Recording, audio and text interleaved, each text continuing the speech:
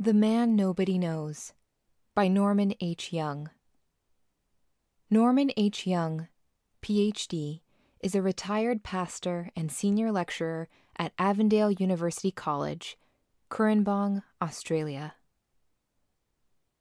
Chris Barker, titled an imperial wizard with the Ku Klux Klan, relied upon the ethnic specificity of Leviticus 19:18 when he violently protested during an interview with Ilia Calderon, a Latino African-American journalist, that the text was not inclusive. "No, wrong," he declared. "Leviticus 19:18 is what you say, love thy neighbor. See, you're taught this, but I'm telling you Leviticus 19:18, love thy neighbor, says, love thy neighbor of thy people.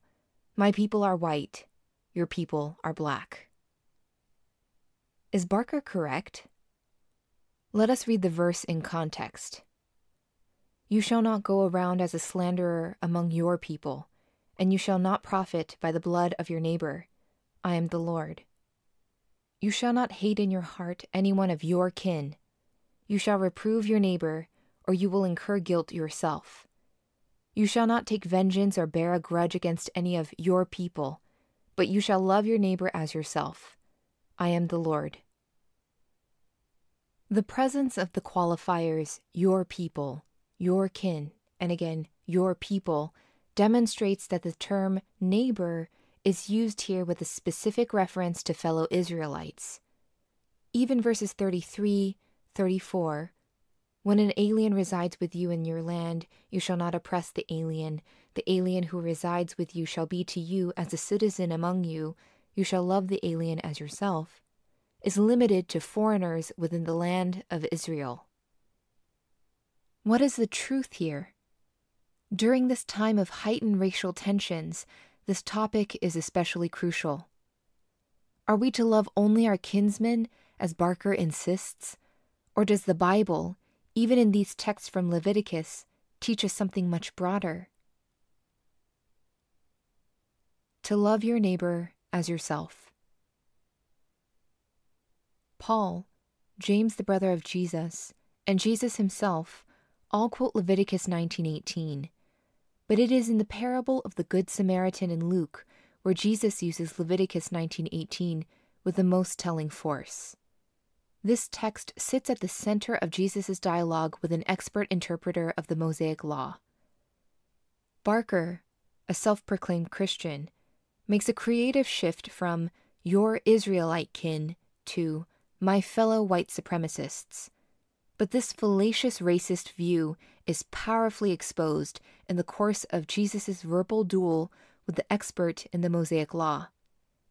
The dialogue between Jesus and the expert interpreter began innocently enough with his query about the requirements for gaining eternal life. The expert, when given the opportunity to answer his own question, appealed to Deuteronomy 6:5 and Leviticus 19:18. "You shall love the Lord your God with all your heart, and with all your soul, and with all your strength, and with all your mind, and your neighbor as yourself." Jesus approved of the expert's reply. "You have given the right answer. Do this, and you will live forever." The second part of the expert's reply is quite elliptical. "And your neighbor as yourself." Clearly, a verb is implied, and in context, that is the future indicative of to love, as in verse 27b, which may take to mean, "You shall love your neighbor as you love yourself." However, self-love seems out of character with Jesus' teachings. I suggest it be taken to mean, "You shall love your neighbor as if loving your own person." Ephesians 5:28 provides an excellent parallel. Husbands ought to love their own wives as if loving their own bodies or persons. In other words, treat the other as if you were in his or her place. Love is not an emotion here, but a principle. It is doing good, acting graciously to the other, as if to yourself. Who is my neighbor? The exchange between the law expert and Jesus would have taken place in public. Therefore, to save face for asking a question the answer to which he knew, the expert was obliged to ask a further question, indeed, his real concern. And who is my neighbor? One would have thought that the text was clear enough. Fellow Israelites and all other people, regardless of nation or ethnic group or resident alien status. The law expert would likely have excluded such Jews as prostitutes for servicing occupying mercenary Roman troops, and tax collectors for gathering the detested Roman taxes, and even non-tithe-paying Jewish peasants and others. So his question really amounts to asking, which Jews and resident aliens should I treat as my neighbor? As previously, Jesus elects to respond to the expert's question with his own query. However, before asking it, he prepares the ground with the story of the merciful Samaritan. While traveling between Jerusalem and Jericho, a certain man was assaulted by thieves who left him naked and half dead. A priest and then a Levite happened to come by. They saw him, but each in turn passed by on the opposite side of the road. A certain Samaritan also came upon the wounded man, and when he saw him, he was moved with compassion. He tended the assaulted man's wounds, transported him to an inn where he cared for him further, and the next day he left a good fee with the host to cover expenses. Furthermore, he gave the innkeeper his personal guarantee that on his return he would cover any additional costs. This was an extraordinary act of kindness that no one, including the Jewish law expert, could deny. A shift in the debate. Jesus' second question now disturbingly enters the discussion. Which of these three, do you think, was a neighbor to the man who fell into the hands of the robbers? The parable permits only one reply, and so the law expert had no choice but to say, the one who showed the one doing him mercy. To which Jesus replied, go and do likewise.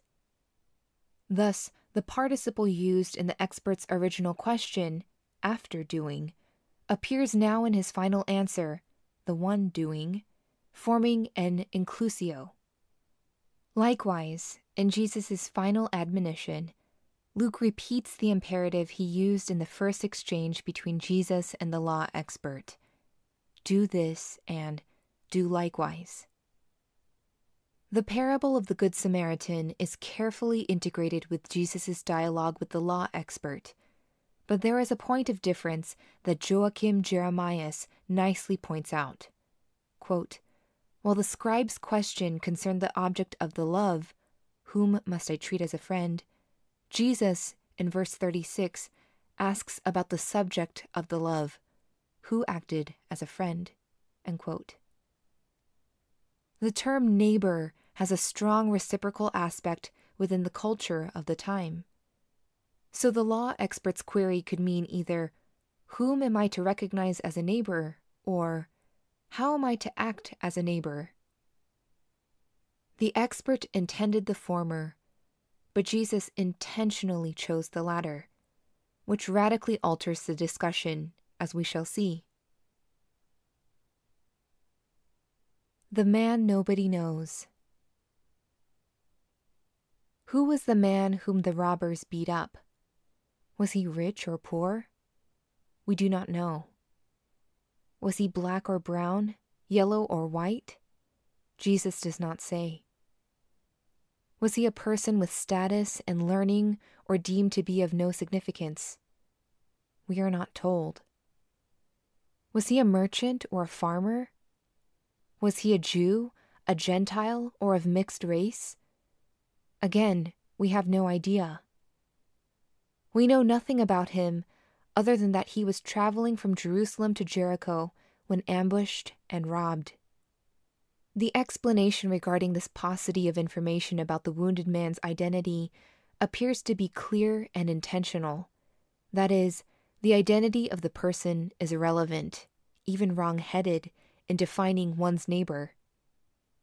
Jesus consciously applies the term neighbor according to what the benefactor does and not according to whom it is done. The law expert kept the word neighbor as a noun, but Jesus read it as a verb.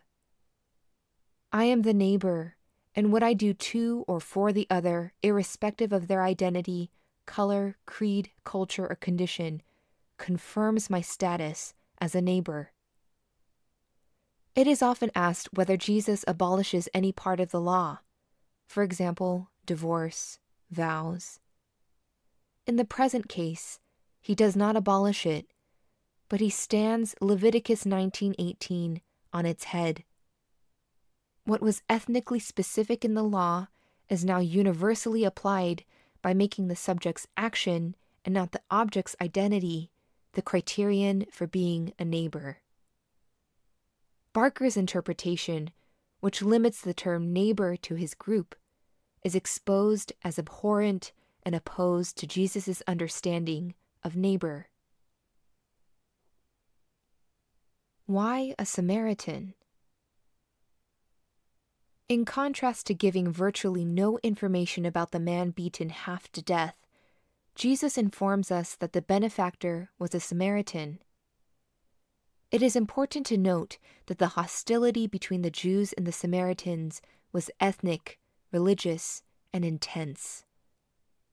The choice of a hated Samaritan as the benevolent hero rather than the two Jewish representatives was socially adept because it would not have been expected and thus would have been a shock to Jesus' Jewish audience. Even more important is the fact that the schism between the Jews and the Samaritans was over whose priesthood and temple were legitimate, that of the Jews or that of the Samaritans. So each of the three in the sequence, priest, Levite, Samaritan, is associated with a temple and its laws. Richard Bauckham states, quote, "But a Samaritan can feature in such a parable because a Samaritan acknowledges and claims to obey the Mosaic law," end quote. Bauckham adds, quote, "His compassion is not some kind of alternative to legalism.